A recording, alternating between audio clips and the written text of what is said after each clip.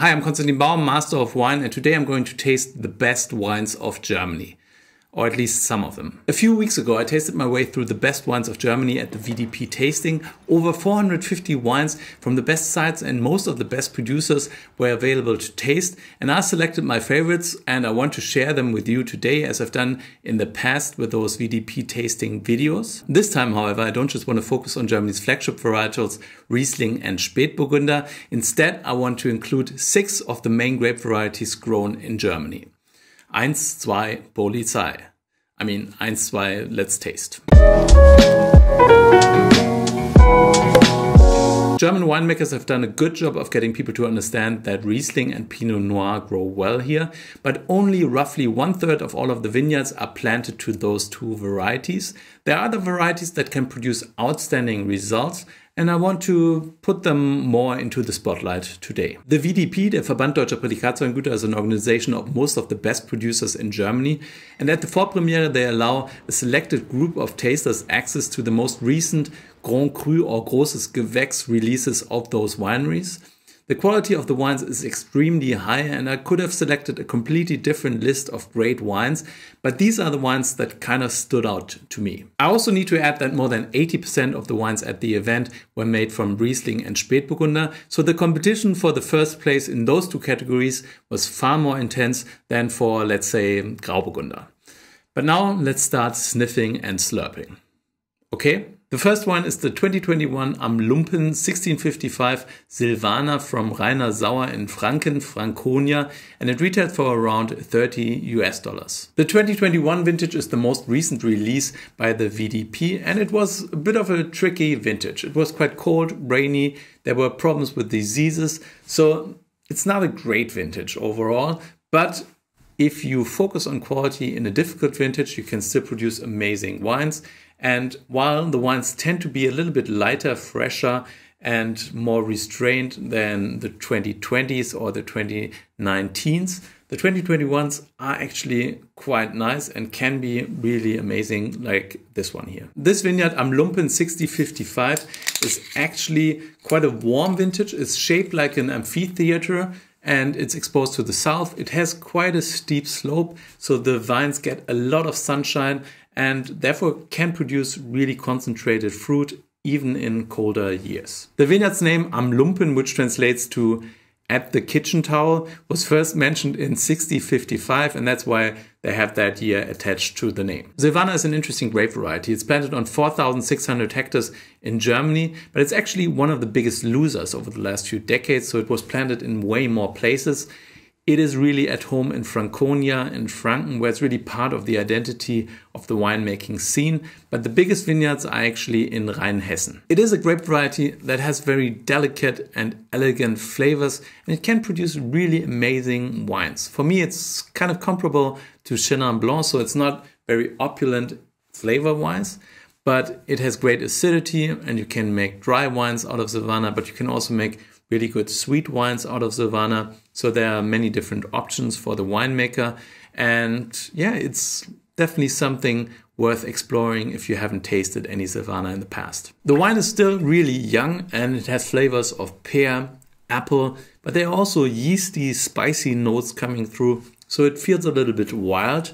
On the palate, it's rich and concentrated, but it's not overpowering. I mean, the alcohol is at 13%. And there's this fresh, vibrant acidity that cuts through everything. So it's not fat on the tongue. It's really lively on the finish. And it has a very long length. There's even some mintiness coming through. So it's really complex. And this is young. So this has just recently been bottled. And I think this will develop really well over the next 10 years, maybe 5 to 10 years. I mean, it's fun now, but I think there's more lying in that wine that just needs to come out over time. I'm going to rate this wine 94 points. I think it's really beautiful. It's very complete, very complex. And I think, it is an awesome wine, especially when you consider the price quality ratio. If it retails for $30, it's a bargain. A previous vintage of this wine has been featured in one of my VDP tasting videos in the past. This is the 2021 Bürklin-Wolf PECHSTEIN Riesling from the Pfalz, and it retails for around $100. The name of this vineyard comes from an extinct volcano, the Pechsteinkopf, which was active in the past in that region, and the basalt that you can find in the soil comes from that place, but it was actually worked into the soil by workers in the past to improve the soil quality. And this kind of makes you wonder, how much of terroir can actually be man-made? I mean, this is clearly not something that was there, but it was brought there and kind of stayed there and changed the dynamics of the vineyard. The name kind of brings up this spectacular image, but if you go there and walk around, it's not a spectacular sight. The slope is kind of soft and it's not filled with basalt stones. There's also quite a lot of sandstone and loam and clay. So it's not all black, but it makes really spectacular wines, in my opinion at least. And I'm aware that I'm opening this bottle way too early. Sorry. Bürklin-Wolf is one of the leading producers in Germany. They've been a pioneer in organics and biodynamics, and they're actually a pretty big estate, but they still produce really great wines. Yeah, this is just stunning. I love this wine, and I think I also love this site, but I do love this wine. It's super deep, concentrated and rich, but it doesn't feel heavy at all. The same on the palate, you get lots of freshness. It's really, really long, like a laser beam basically, but it leaves a strong impression on your tongue, like a laser beam would probably. It smells of lemon zest, lime, also a little bit of orange. There's apricot flavor coming through, green apple, the core of the green apple, but it smells beautiful. And there's some wild funkiness as well. On the palate, it is really rich and fresh and long. It's quite delicate as well, so that's kind of a contradiction, but it is just like that. And I mean, it has 12%, 12.5% of alcohol, so it's not powerful. It leaves a long-lasting impression though. I will rate this wine 97 points. I think it's just beautiful, an amazing wine, really outstanding, and I so regret pulling the cork this early. I think this will last for decades easily, but what can I do? Before I taste the rest of the wines, let me first thank the sponsor of this video, Shaker & Spoon. Thanks to Shaker & Spoon, I've tasted lots of really interesting, exciting cocktails over the last few weeks. Cocktails that I would have never been able to make without buying tons of different ingredients. Shaker & Spoon sends out a monthly cocktail subscription box that allows you to mix different cocktails without having to make or buy the syrups, bitters and garnishes. In each monthly subscription box, you get 3 recipes that are themed around one spirit like bourbon, vodka or rum, and you get all of the cocktail ingredients for 12 cocktails. All you need on top of that is your favorite spirit. My favorite spirit is Scotch, so this time I got the Summer Scotch 2 box, and I'm making the Worn Path cocktail that consists of Scotch, strawberry cordial and IPA tincture, and I think even I can do it without making a fool of myself. Whiskey, strawberry cordial, hopped up IPA tincture, ice, stir and drink. That's good. So click the link below and use the code KonstantinBaumMW, or go to shakerandspoon.com/KonstantinBaumMW to get $20 off of your first box. That's shakerandspoon.com/KonstantinBaumMW, or use the link below and the code KonstantinBaumMW for $20 off. Before I continue with the tasting, I'll have another sip.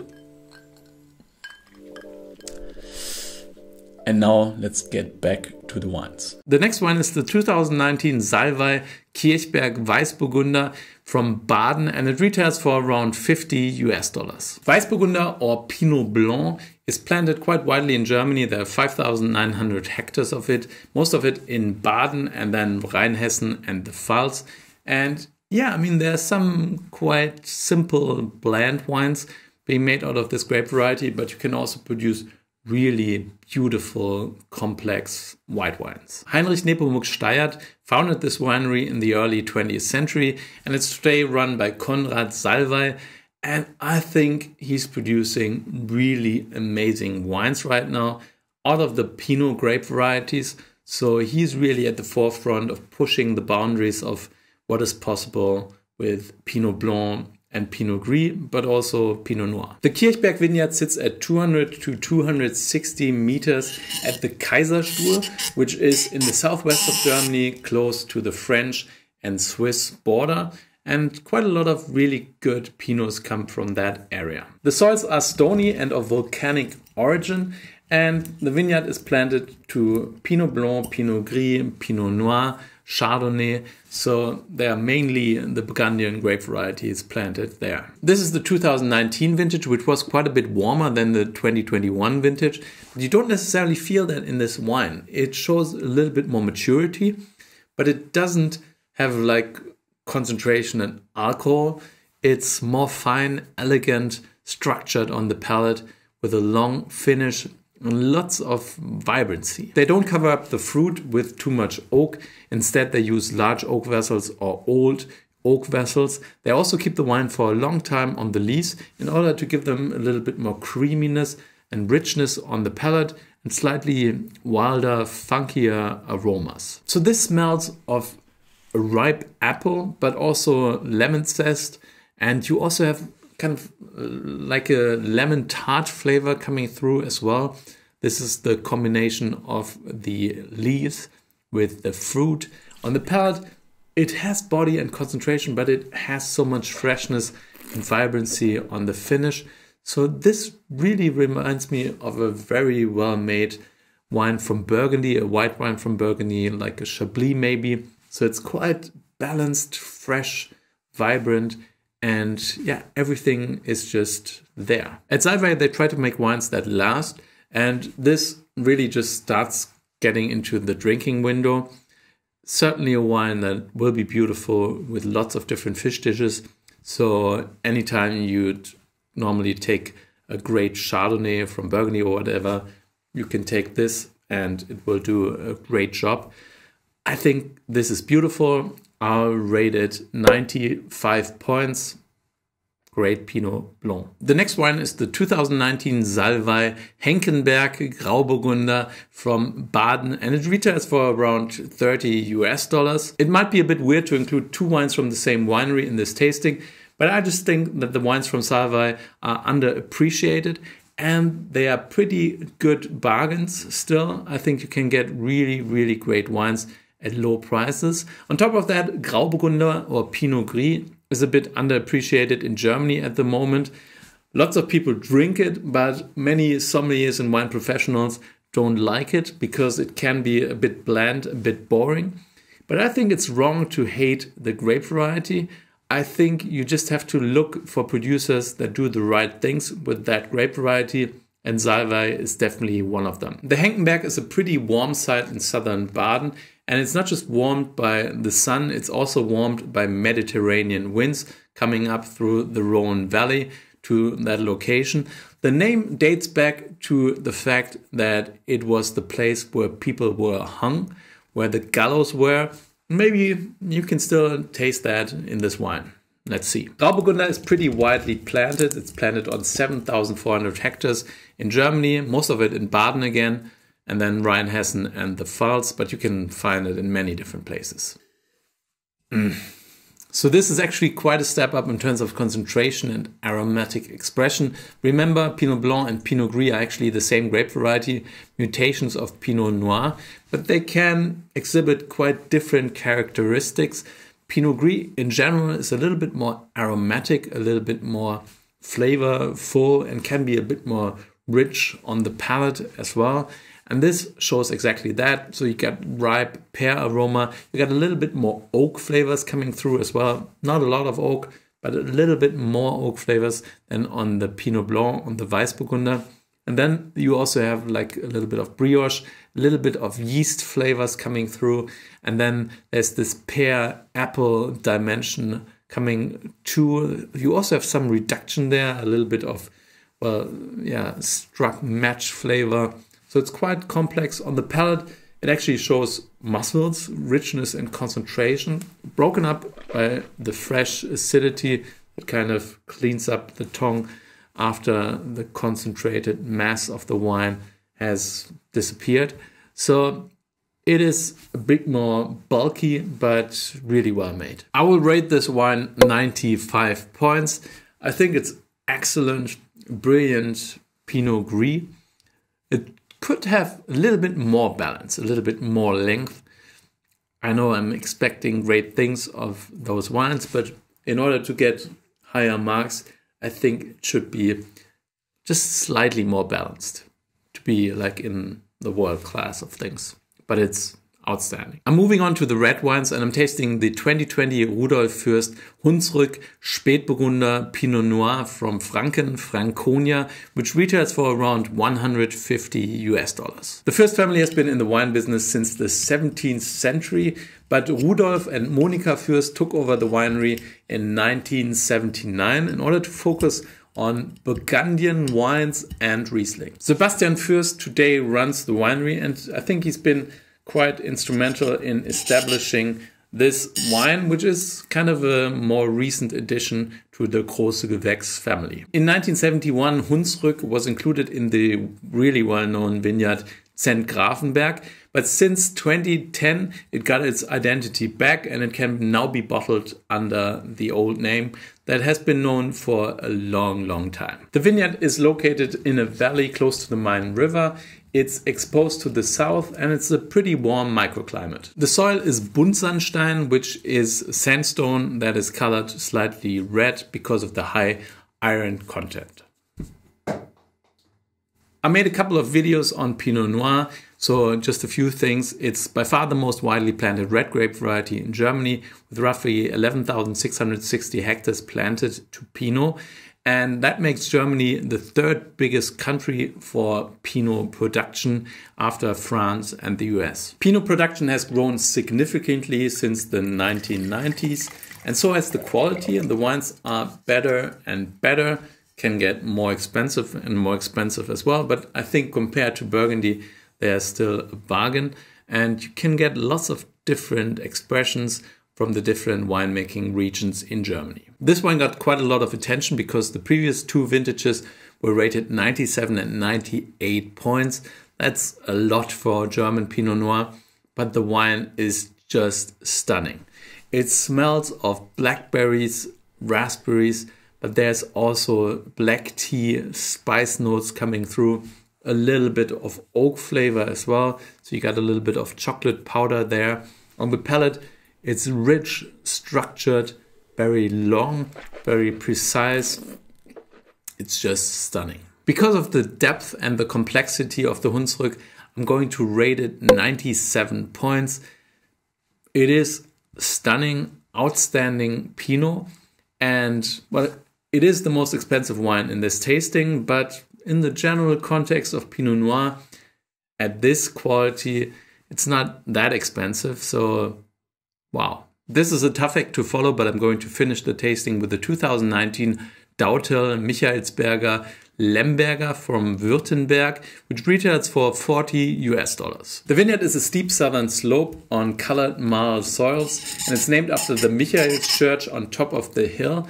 The winery has been around since the 16th century, and it's now run in the 21st generation by Christian Dautel, who's worked in the US, in South Africa, Australia, Austria, France, you name it. And he's now bringing all of that knowledge back home and producing some really great wines. The grape variety is called Lemberger in Germany and Blaufränkisch in Austria, and it's planted on around 2,000 hectares in Germany, but the vast majority can be found in Württemberg. It is an interesting grape variety because it's a good addition to German Pinots. It's a bit more concentrated and rich. For me, it's a little bit like a mix of Gamay and Syrah, as in it can be quite fruity, but it can also be a little bit more spicy and structured. So the grape variety certainly has quite a lot of potential in Germany. This is quite intense and complex, so you have flavors of blackberries, blueberries. There's also a little bit of black pepper coming through. It's quite an expressive nose. On the palate, it's juicy but also structured, so there's a good balance there between the grippy tannins and the fresh acidity and solid mid palate. So yeah, it's a bit more rich and concentrated than German Spätburgunder. It has a bit more bite to it, a different wine for different occasions. I'm going to rate this 93 points. I think it's a beautiful expression. I think it's also, like all of the other wines, too young. So this can be aged for a bit longer to mellow it out and give it a bit more tertiary flavors. But it's already there. All right, this was an exciting tasting, and I think these wines all showed really well. I'm very happy with my selection. My favorites, I gotta be honest, were the PECHSTEIN and the HUNDSRÜCK, two just beautiful wines. And I know that I'm contradicting myself a little bit here because I wanted to highlight the other grape varieties as well. But Germany is still best at Riesling and Pinot, I gotta be honest, but there's more. There's more, and there's potential to get better and better at the other grape varieties as well. I don't see any reason why the other 4 wines can't be even better, can't get even better in the future. They are certainly, in my opinion, still fairly cheap for what they represent. So you should definitely try and check out these wines, or maybe those grape varieties in your home markets, to get a broader image of what German wine is. So thank you for watching. If you like this video, then please like it down here. Subscribe to my channel if you haven't done so already. My question of the day is, what is your favorite grape variety grown in Germany apart from Riesling and Spätburgunder? Please comment down below and give me some suggestions what wines I should try for myself. I hope I see you guys again soon. Until then, stay durstig, thirsty.